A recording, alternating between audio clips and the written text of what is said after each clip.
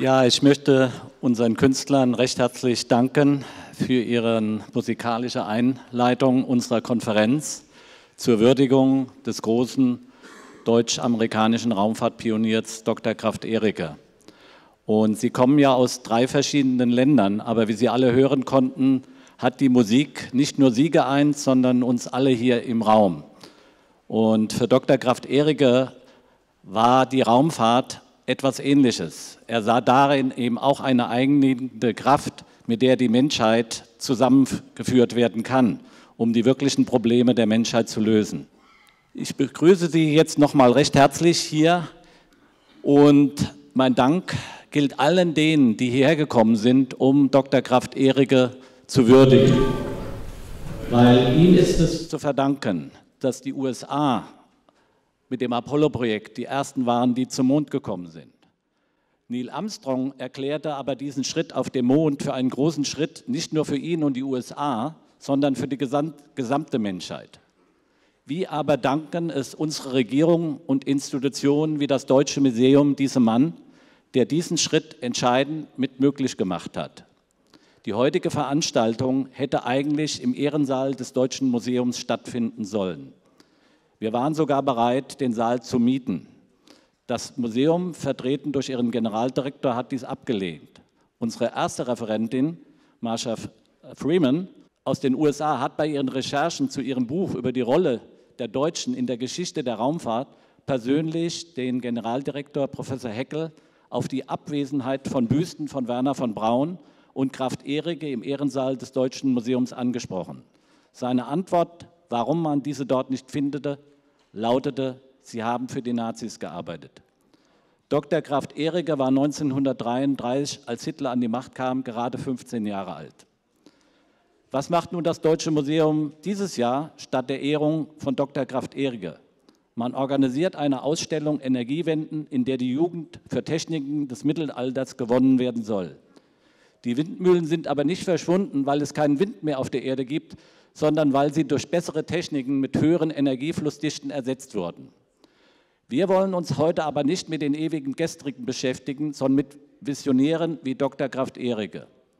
Außerdem soll das Beispiel China zeigen, dass die Visionen der ersten Raumfahrtpioniere heute wieder weiter verfolgt werden. China ist das Land, das heute die meisten Raketenstarts im Jahr durchführt und die Vision von Dr. Krafft Ehricke der Industrialisierung des Mondes umsetzen will. China ist aber auch das Land, das mit seiner Politik der neuen Seidenstraße für eine Zusammenarbeit auch hier auf Erden steht. Deutschland sollte sich auch daran beteiligen.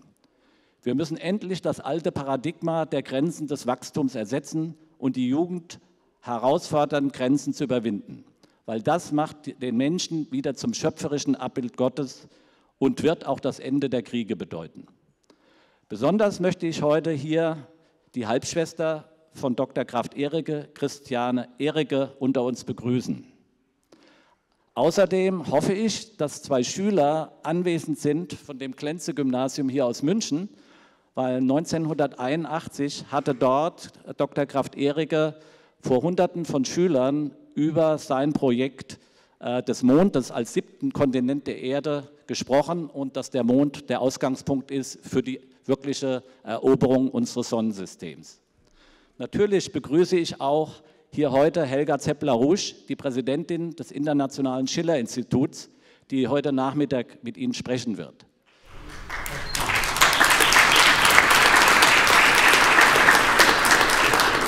Sie hat uns aber noch jemanden mitgebracht, ihren Ehemann Lyndon LaRouche, wofür ich ihr besonders danken will.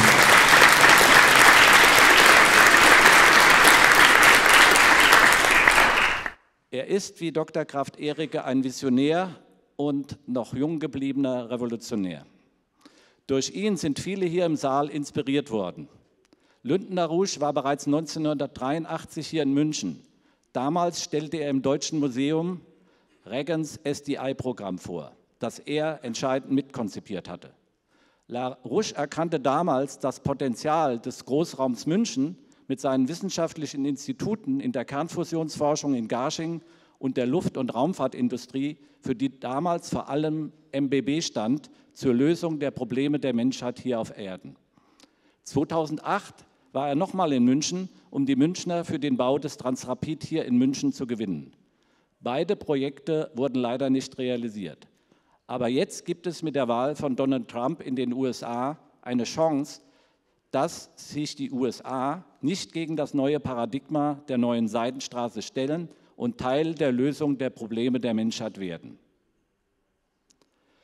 Ich möchte auch noch danken Martin Henning, der seine Gemälde dort hinten platziert hat. Und sein Wunsch ist es, dass diese Gemälde einen wichtigen Bestimmungsort finden, nämlich im Foyer einer Firma oder Institution, die eng mit der Raumfahrt zusammenhängt und dadurch eben auch Menschen für die Raumfahrt durch die Kunst inspiriert werden. Wir kommen jetzt zu den heutigen Reden. Und ich möchte gern unsere erste Referentin, Marsha Freeman, hier auf das Podium bitten, die nicht nur die beste Biografie über Dr. Krafft Ehricke geschrieben hat, sondern auch zu seinen Freundinnen gehörte. Sie kennt sehr gut die Familie, die Töchter von Krafft Ehricke, und wir werden da sicher einiges erfahren. Sie hat aber auch mit ihrem Buch Hin zu neuen Welten das Buch zur Geschichte der deutschen Raumfahrtpioniere geschrieben. Sie haben alle beim Eintritt ein Exemplar bekommen und können es sich am Ende der Konferenz von ihr signieren lassen. Ich möchte dich ans Podium bitten.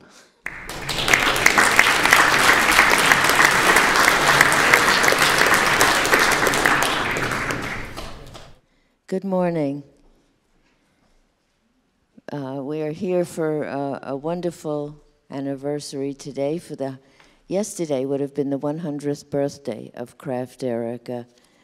He was born 100 years ago in Berlin, and as a child was very precocious, very bright, and very interested in mathematics, in science, and astronomy.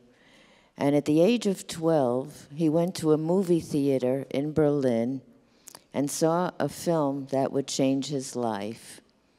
This was Frau im Mond, the film, the movie that Hermann Oberth had been an advisor on, with a fantastic and unbelievably technically visionary view of mankind's moon mission.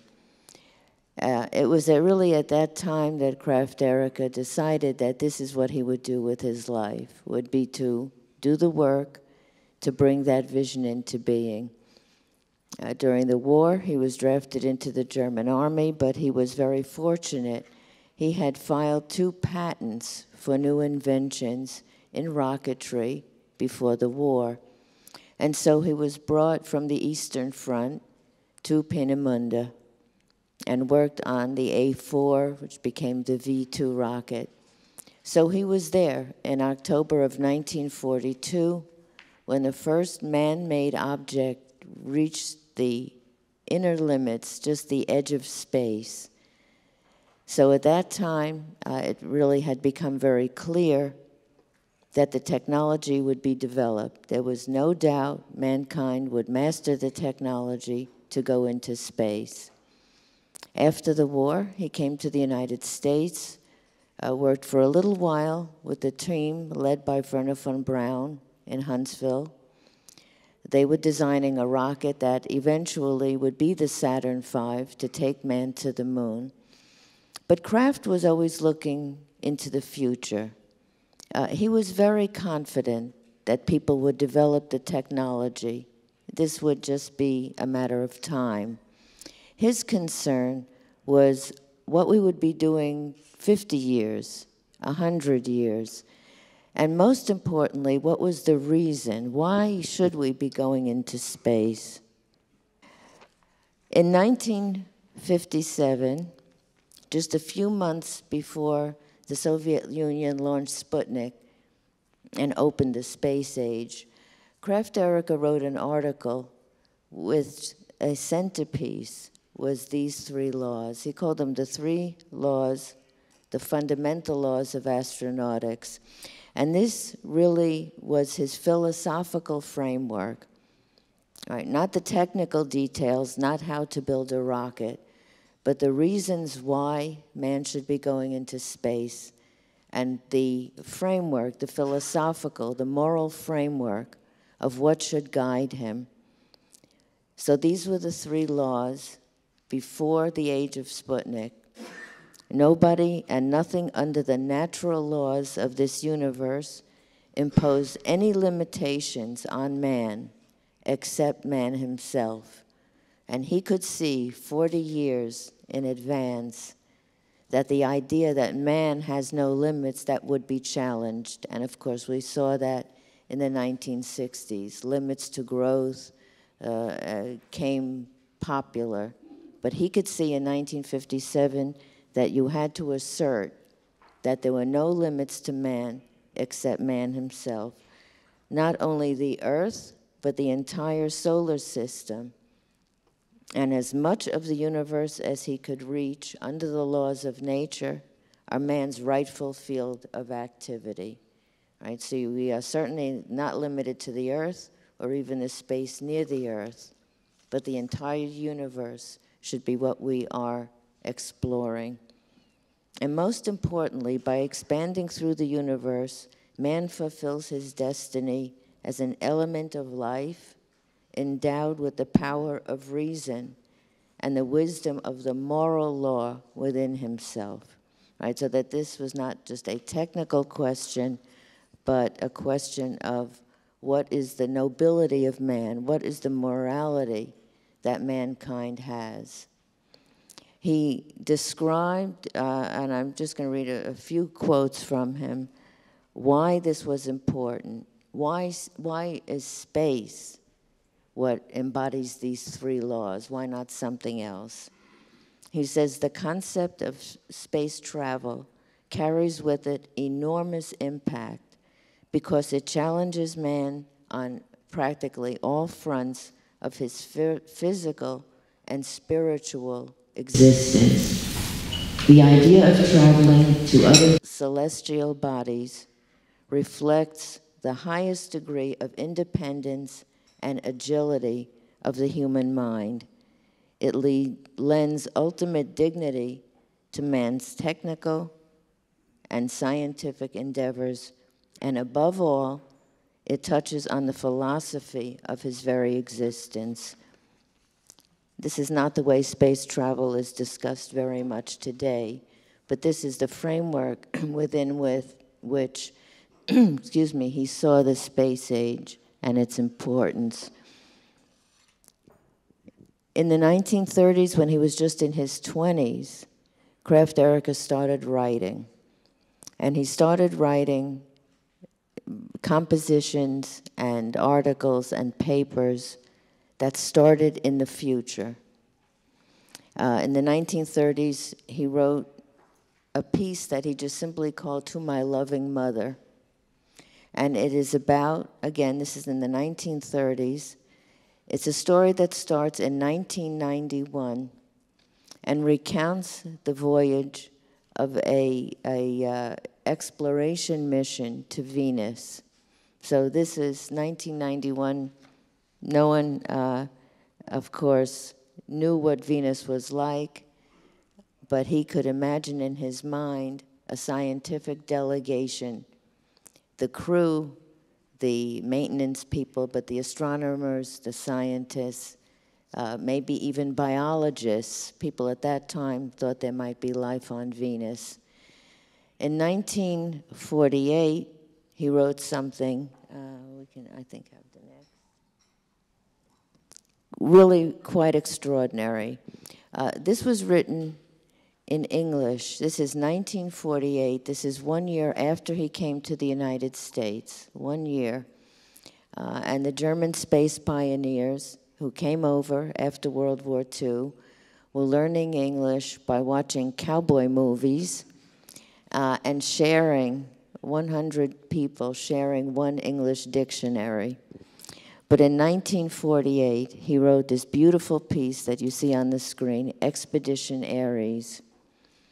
This starts 400 years in the future. Then looking back, what has happened over the 400 preceding years?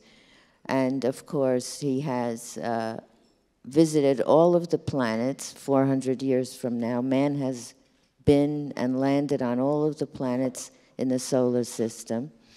But he says in the year 2000 is Expedition Aries, the first manned mission to Mars. This is not entirely successful mission. They have all kinds of problems, encounters with asteroids.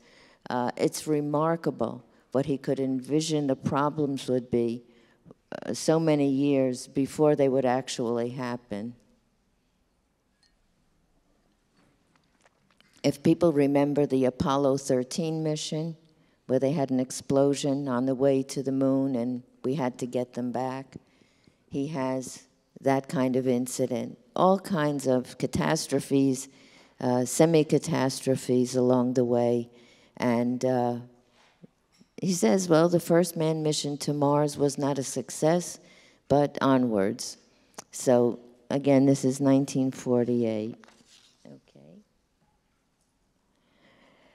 What he was able to envision through the late 1940s and then 1950s was the full array of activities that space technology would open up to man. And if this is, I know, a little complicated, but in the 1960s, he put together this graph to show the different areas of science, technology, benefit to society, just from a very general standpoint.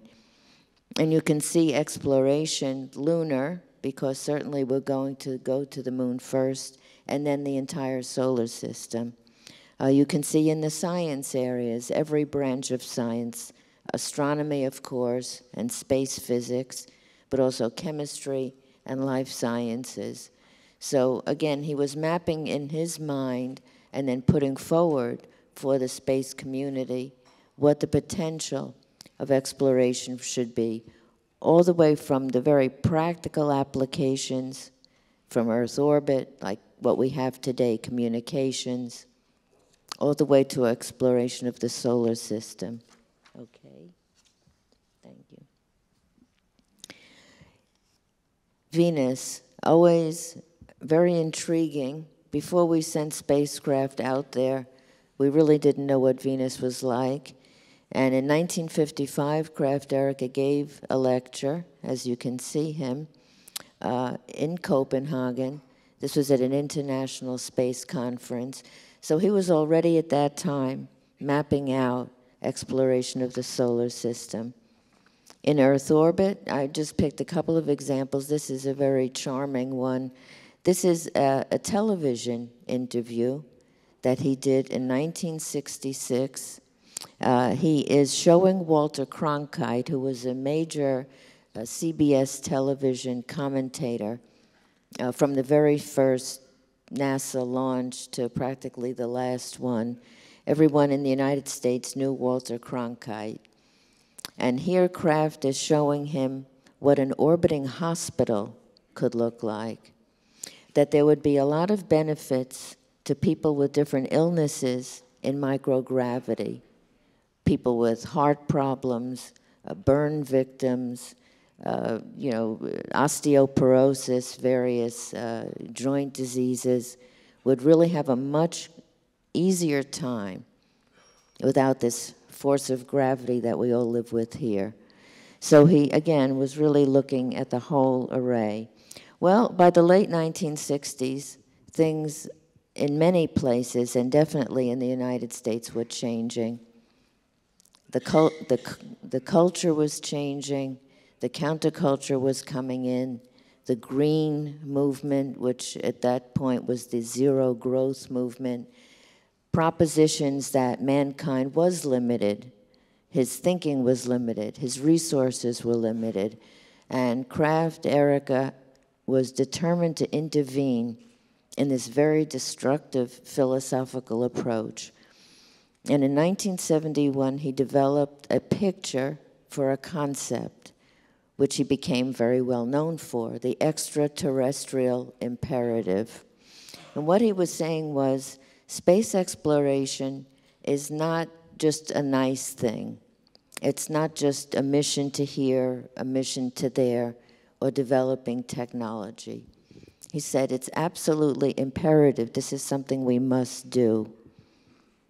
In 1973, 71, 72, 73, he had written a book called The Extraterrestrial Imperative. And I just wanted to read a little bit of a foreword that he wrote for that book, because I think it encapsulates his philosophical approach.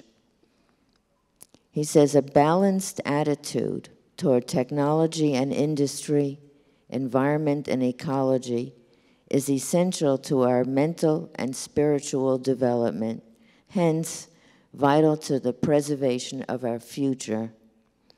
Otherwise, jungle and wilderness inside the mind and outside will regain their stranglehold on humanity.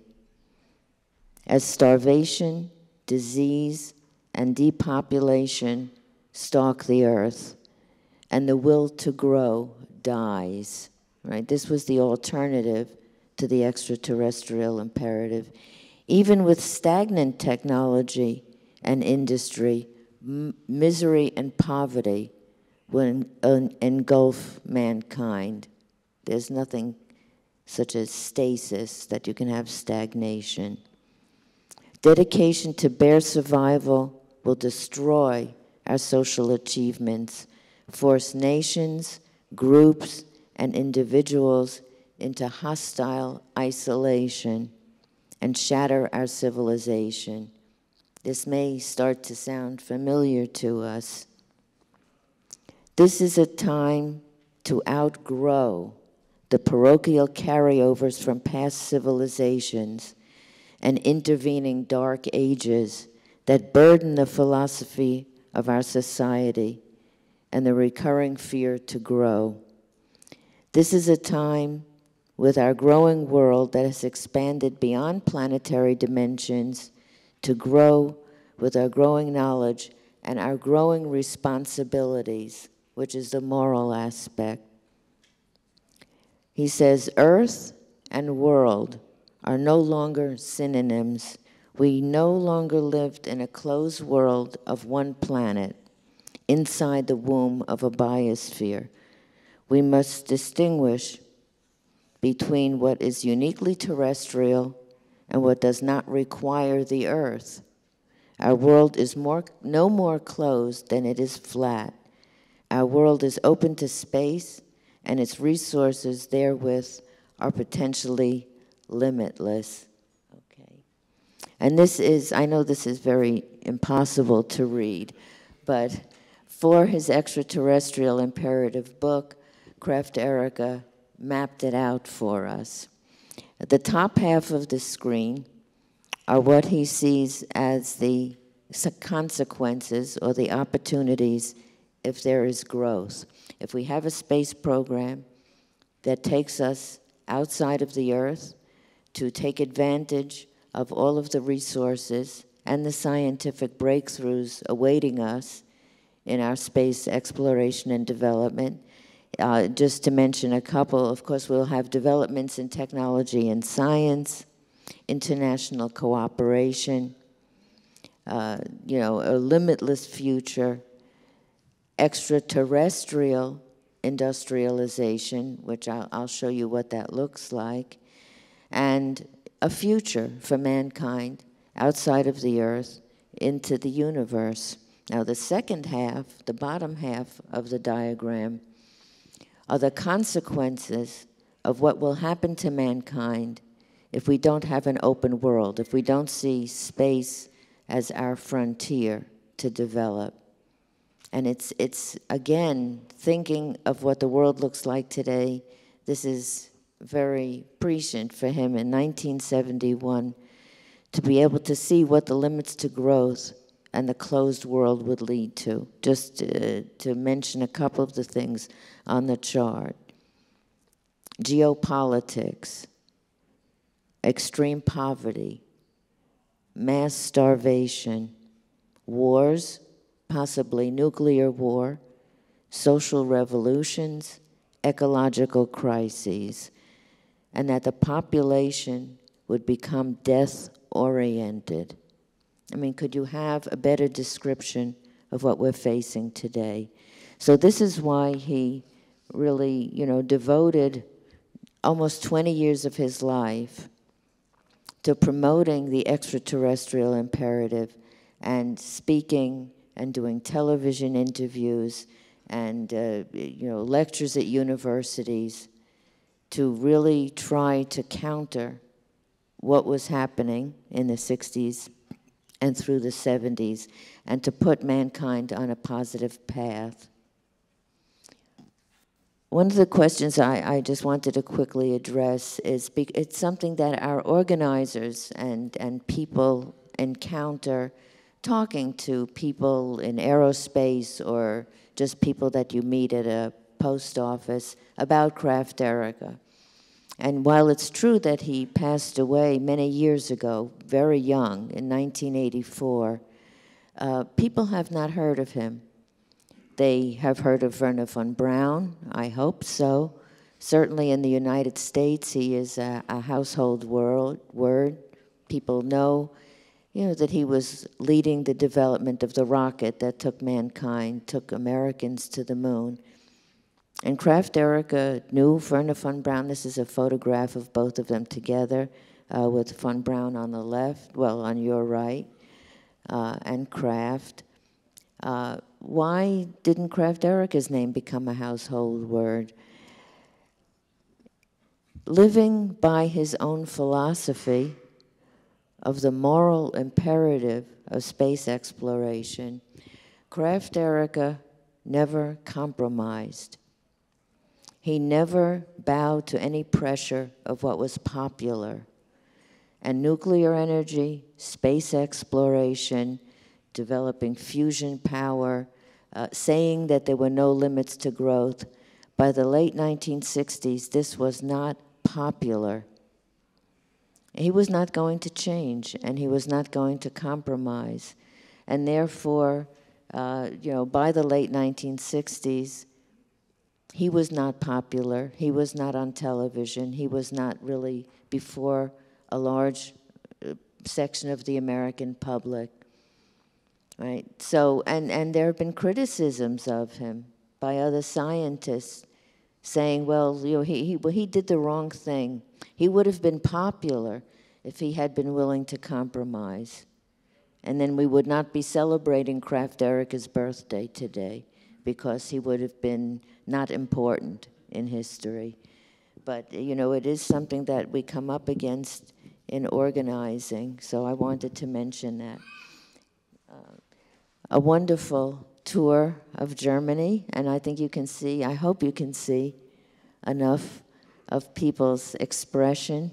You have Helga LaRouche and Krafft Ehricke on tour in November of 1981 in Germany, speaking at universities and giving lectures, here talking to members of the European Labour Party. And this was, really a way to bring his philosophy, his thinking, to Germany, where he started out. But his trip to Germany was very disturbing to him, and I'm sure to Helga LaRouche as well, because again, the political environment had changed. Right? You had the anti-nuclear movement, you had the Greens running rampant here, also in the United States, shutting down nuclear plants, resorting to violence when they thought that that would help them make their point. And this is a photograph of me talking to Krafft Ehricke before his presentation in New York City when he returned from his trip to Germany. And I think you can see from the expression on his face, he's relating a very unhappy, disturbing experience. He opened his presentation on the extraterrestrial imperative, and I just want to read a quote because the way he said it is most important. He said, "It is a little bit disconcerting that the same shock troop kind of tactics stand at the end of one's life as I have seen as a young man in Berlin in 1929, 1930, and 1931. Right, the shock troops in the street." He continued, "The youth of West Germany and other nations have unfortunately been greatly misled. Today, if a person even talks about spaceflight or nuclear energy, then the echopaths, the cultural pessimists, literally characterize this to be a provocation. And they do their utmost to prevent it. The police had to be called to prevent violence when students at a university venue tried to bar the speakers from entry, himself and Helga LaRouche. So you can imagine what kind of impact and effect this has. And he says, let's just take, for the sake of argument, let's just imagine that the view that the Greens have of limits to growth, let's say that that is correct.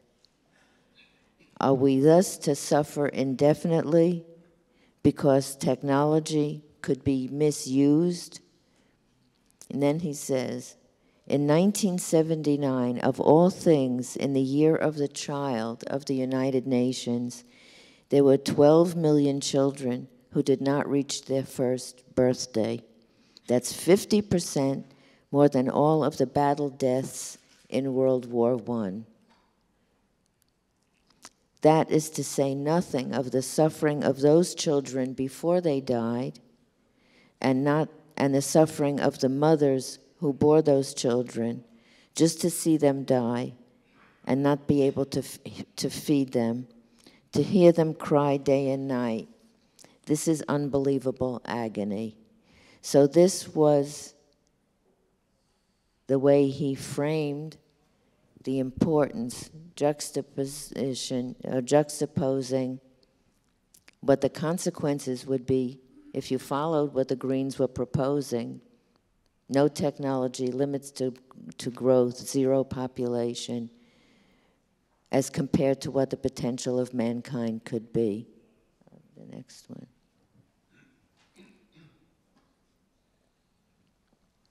Well, to get to his 50 years in the future, he developed a remarkably detailed and very beautiful picture of what the first steps had to be. And this was the industrial development of the moon. He described the lunar development as the extraterrestrialization of the human species. This would be our first step off the planet Earth to create a new civilization. And I'm just going to show a few pictures that many of them, and I'll indicate, he painted himself. It's nice to have paintings here in the conference room. Krafft Ehricke had the talent to not only develop the concepts, but also to visualize them. And so many of the paintings, this is one of his paintings. This is preparing runways on the moon for vehicles that would be coming to deliver supplies and crew. Next one. This is what he called a slide lander, which was an entirely new kind of vehicle. You had no atmosphere. The vehicles coming to the moon were not going to be airplanes, you know, that could land with wings. So he developed a whole new science to use the sand, the loose dirt on the moon, to be able to slow down and land vehicles. Okay. The industrial development of the moon would absolutely take advantage of having nuclear energy. And again, I know this is hard to see, but these are his sketches of underground lunar mining. The moon has many materials that are useful, certainly oxygen, rare metals, titanium, alumina.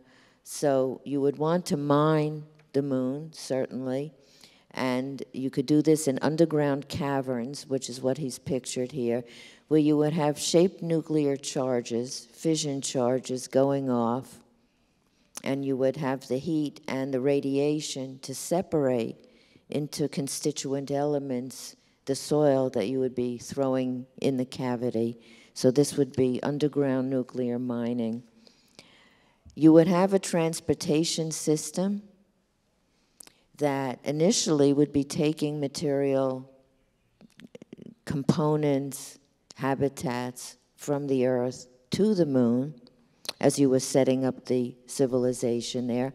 Later, you would be taking the minerals and materials you were producing on the moon and probably bringing them not back to the Earth's surface, but certainly to Earth's orbit, and later to Mars and wherever else you were going in the solar system. Again, nuclear. This is a nuclear-powered freighter that Krafft Ehricke himself painted. Today, people talk about going to the moon and sending 2 people, a little habitat, a little igloo for them to live in. That was not Krafft Ehricke's picture of a city on the moon. This is Selenopolis. This is a city with hundreds of thousands of people. This is not a few people, you know, crouching in closed quarters, huddling together, which is what's being proposed today. This is powered by fusion energy. You see on the left, tokamaks under construction. You can see, I hope you can see it, it's probably too light. Well, under the dome is the city, of course, and then you have a magnetically levitated transportation system, hard to see, but going around the outside of the city. And I want to show you what the inside would look like. This is summer in Selenopolis. Again, this is not going to be a few people, you know, living in a tent. This is going to be like cities on Earth. And it will replicate what people need, even for recreation. These are people relaxing after a tennis game and living life, doing their scientific work, putting on spacesuits, going out exploring, supervising the mining operations, but they also need to relax. And the last one of Selenopolis is winter and an ice skating rink. You see on one side, on the left side is a building which is the Hall of Astronauts. You're going to have museums, concert halls, In addition, in the far distance is your garden. This is where your food is grown, your crops. So you have many different kinds of environments, weather systems, climate. So the moon would be the first step. This would be your extraterrestrial foothold.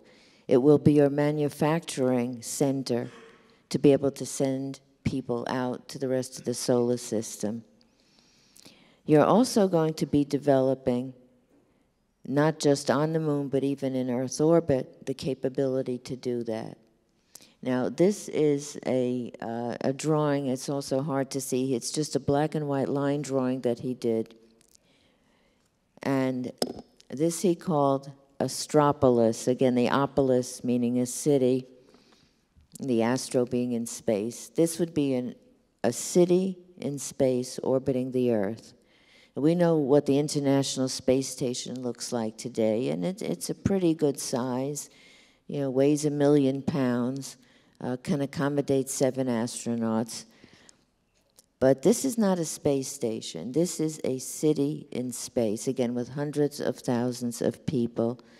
And this would be the largest Earth orbiting system. And it would be, I just want to read for 1 minute his description of Astropolis. A new branch of psychology, exopsychology, and of sociology, exosociology, will evolve, because this is going to be a self-sufficient city. The transition to life beyond Earth is very profound. Nobody can predict at this time what the ultimate outcome of the adjustments will be in what may be the greatest socio-psychological challenge faced in human history. He said that, the things that will be contained here will be, of course, living accommodations, growing food and other things that you need. Also a space university. Really, the first step towards separation from Earth. And he says the Space University is organized for extensive and long-term utilization of the orbital environment for basic and applied research. On Earth, university laboratories can simulate many environments, but they cannot simulate subterrestrial or zero-gravity conditions. So you will have the university in orbit to be able to start to simulate for people what it will be like to go out and to live off the Earth. And this, of course, Astropolis will be built when lunar industrialization is already underway. So some of the materials that you will use to build Astropolis will come from the moon.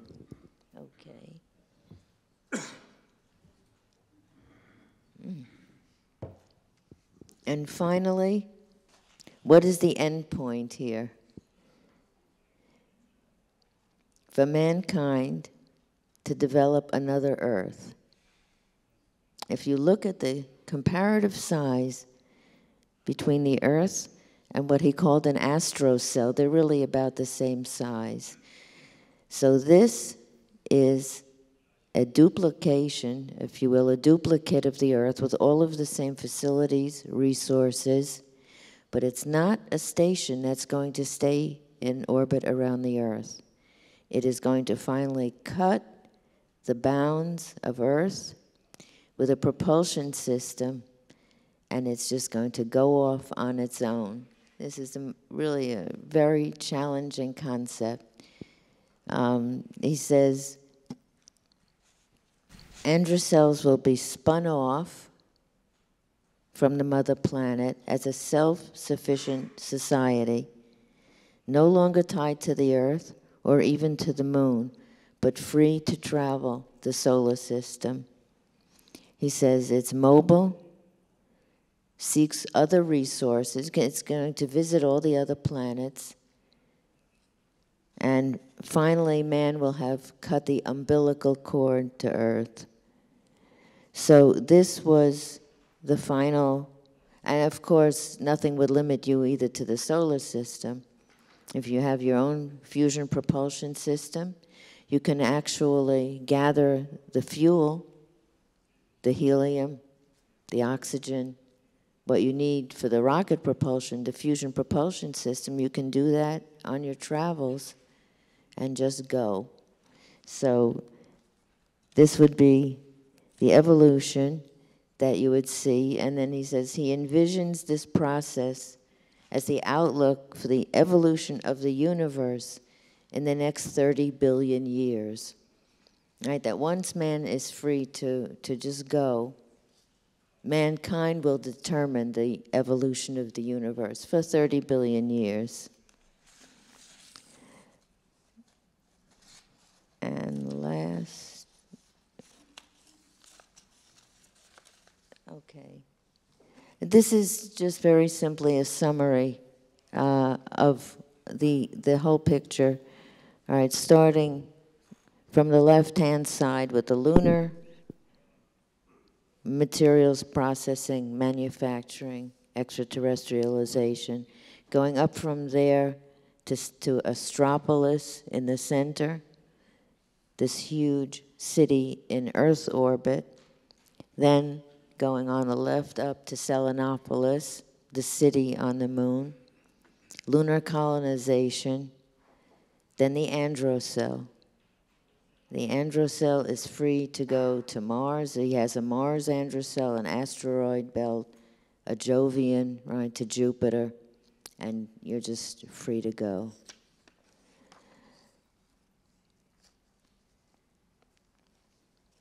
I just want to finish with one very beautiful quote, which I know was a challenge to translate into German. Well, it's poetry as far as I'm concerned. At the time of his death, Krafft Ehricke had been working very intensively for the previous 10 years through the 70s, and he passed away in 1984 and was ill for that whole previous year.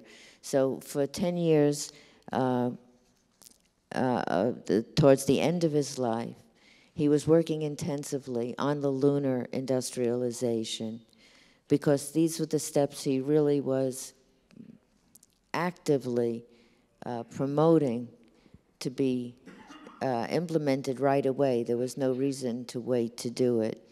And he wrote a book called The Seventh Continent, The Industrialization and Settlement of the Moon.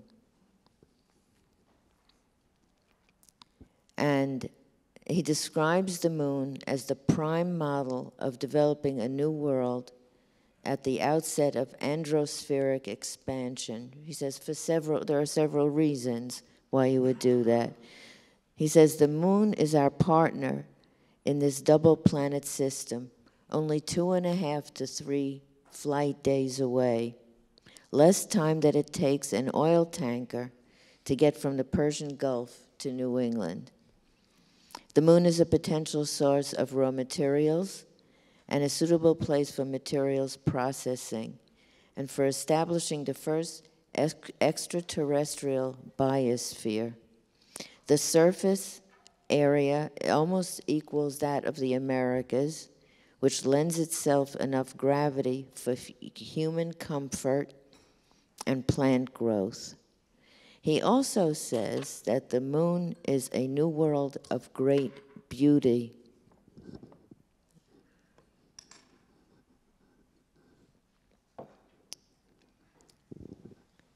Selenians, those living in Selenopolis, live truly on the shores of interplanetary ocean. They will travel with ease between the 1/6 surface gravity of the moon and the weightlessness of circumlunar orbiting outposts, and later between their world and those of Mars, asteroids, and the moons of Jupiter and Saturn. The Selenians indeed live in a cosmically open world. I see a polyglobal, three-dimensional civilization. In retrospect, its foundations were laid in the twilight of the past millennium, by those who understood the magnificent call of the extraterrestrial imperative. But there were some among them who did not have the capacity for understanding that their world reaches to the stars. And so they rooted and burrowed into the ground. They regressed, whining and shouting slogans. Fearful to grow, they atrophied to a barren stump on a clump of earth and became stillbirths of the biosphere. I think we know some people who think this way. In a miserable world of stagnation, poverty, and backwardness, they may indeed manage to trigger the ultimate catastrophe of releasing nuclear energy in an entropic holocaust. But this is not preordained. Instead, the new humanity, Homo sapiens extraterrestris, will sail on a new course into the open world of limitless growth, negentropically and steady as you go.